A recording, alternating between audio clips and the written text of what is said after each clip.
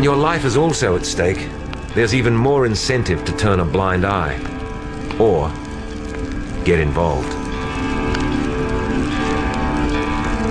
In just one example of many, in 1997, 8 Russian military officers were detained trying to carry 8 kilos of drugs out of an airport in Tajikistan.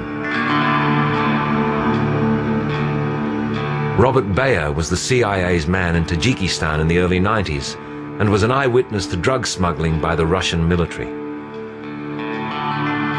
When I was in Tajikistan, I had a friend, he was a Russian military officer, and he was opposed to the narcotics trade. And I said, well, what are the Russians doing about it? And he says, you don't understand, the Russians are part and parcel of the problem. And he said, I said, what do you mean?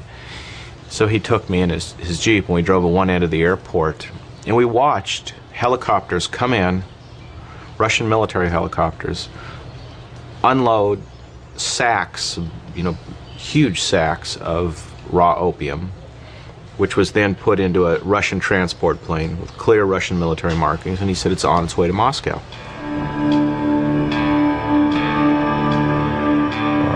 В любом государстве в той или иной степени существует коррупция. В любом государстве. Коррупция, допустим, связанная с наркотиками. Бороться с этим злом. Но с другой стороны, мы ведем и активную работу по разоблачению, будем говорить, преступников в форме. И не скрываем это, задерживаем своих сотрудников, я имею в виду в правоохранительные органы Республики Таджикистан, привлекаем их к уголовной ответственности, независимо от званий или должностей, от их положения.